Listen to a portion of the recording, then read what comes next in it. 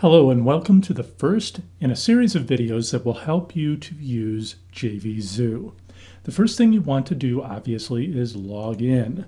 We're not going to go through the process of creating a JVZoo account.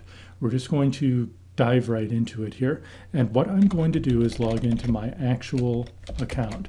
So as we go through, there may be occasional items that will be blurred out. These are private items that, for obvious reasons, are not going to be shown. Now that we're logged in, you may see a pop-up information box here.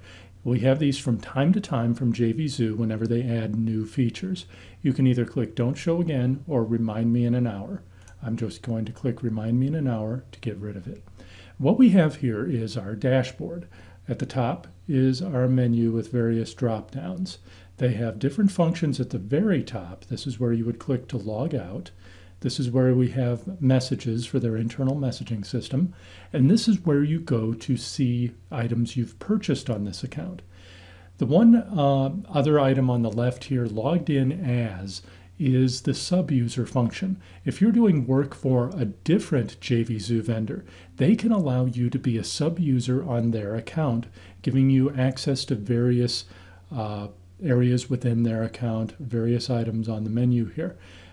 If you click here, you'll get a list of all of the accounts that you are a sub-user on. We're not going to go into that because it doesn't really fit this tutorial.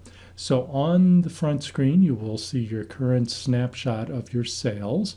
Unfortunately, not having the greatest day here, but we press on with our tutorial. This is the overview screen if you were to click Overview on Home. These are two shortcuts to the affiliate and seller dashboard.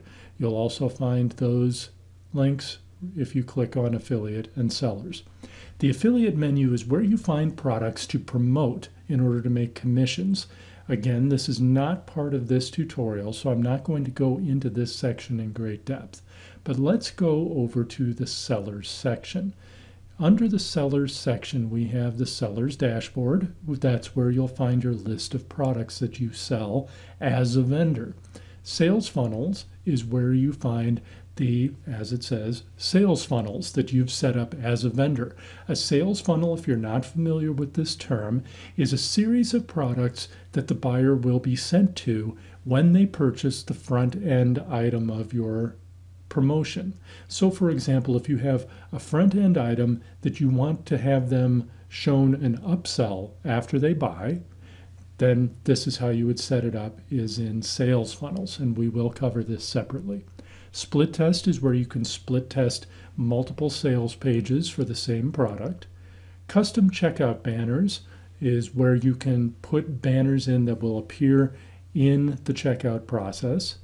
JVs is where you can set up certain percentage contracts for people that you're working with on a particular project. For example, suppose you have a partner who's doing some of the marketing for you and you're splitting the profits or the gross or a certain amount of money from the sales. That's where you set it up, is in JVs. This is not where you get affiliates. That is something else. Coupons is where you can set up a coupon code for any or all of your products. That gives the coupon code holder a discount, and this can be limited to a certain number of uses or unlimited, etc. Advertise with us is, as it says, where you can get information on how to put ads in areas such as this hot topics area that we see here. Transaction payouts, these are for paying out delayed commissions or manual commissions to people who live in countries that cannot accept automatic PayPal payments. Remember, JVZoo is built on the PayPal adaptive payment method. That means that when you sell an item, if there's an affiliate who sent the sale, all of the proceeds from the sale will come into your PayPal account. From that point, they will be automatically portioned out. Obviously, PayPal gets their percentage. JVZoo gets their 5% for using their platform. The affiliate gets automatically paid their commission if you have them on instant payout. If you don't, they will appear in this report.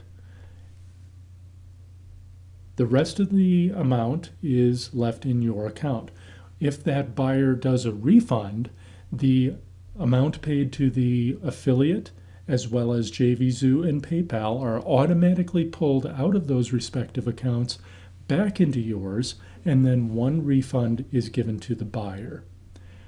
Affiliate options. This is where you set up your affiliates.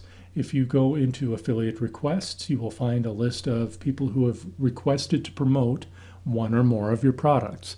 This is where you can approve them for instant payment or give them delayed payment if there's someone you don't know or they have very little experience or they come from a country that you prefer not to work with, or you can outright deny them so they are not able to promote your item.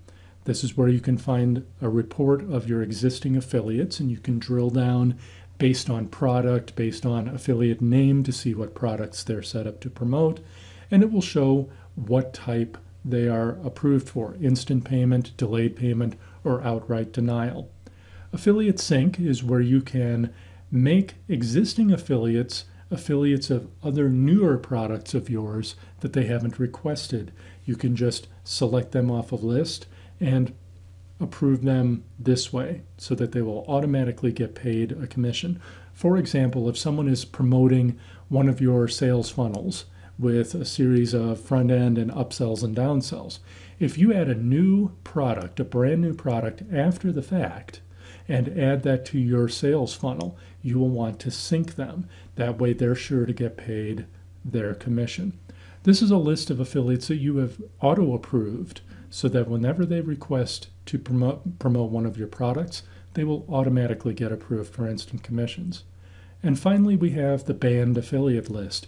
If there are affiliates that you do not want to work with for a variety of reasons, whatever your reason may be, you can add them to this list. They will not be allowed to request promotion links for your items in the future. Reports, as you would guess, is where you can find your sales and transaction reports. These are very self-explanatory. This report will give you the amount that you've paid out to your affiliates, and you can pick the range of dates or the products that you've paid out, etc. I will be showing you all of these reports. Sales is your sales report. Pre-approvals are pre-approved memberships. This is recurring memberships. That's what PayPal calls them, are pre-approvals. Transaction report, this is where you can search for a particular transaction. And then under taxes is where we find these delightful VAT and sales tax reports and documents. Under other, this is where you can get a GetResponse account that will link directly to your JVZoo account. You can add lists to that GetResponse account, and you can do the same with SendReach. Scrolling back up to the top, we have the marketplace. This is where you can find other products that are for sale on JVZoo if you want to buy them. Personally, I rarely ever use that. I already know what I'm looking for. JVZoo maintains a launch list. When you launch a new product, you can get it listed on there. Top Sellers is a very important page. This shows each day's top selling products. You get to see today's top sellers, yesterday's top sellers, the top seller for the last 7 days, and the top 10 sellers for the last 30 days. You want your products on these lists, obviously. When your product appears on one of the top seller lists, you will get a lot of interest from other affiliates. Finally, featured products. This is another place where you can advertise, I believe. This is where JVZoo's top picks and products of the day are listed. You can find one of those right here on this banner that you'll see on every page. If you're picked as a product of the day or a top pick or one of the other picks that JVZoo does, you can anticipate a number of sales coming in. On to the next part of the menu. This is where your account details are. This is all of your personal information, what PayPal account you're hooked up to, your public profile, etc. Most of these we do not need to go through, but I will go through one or two. Tools. These are other tools that are working with JVZoo and JVZoo's hosting. Join me in the next video for more in-depth information.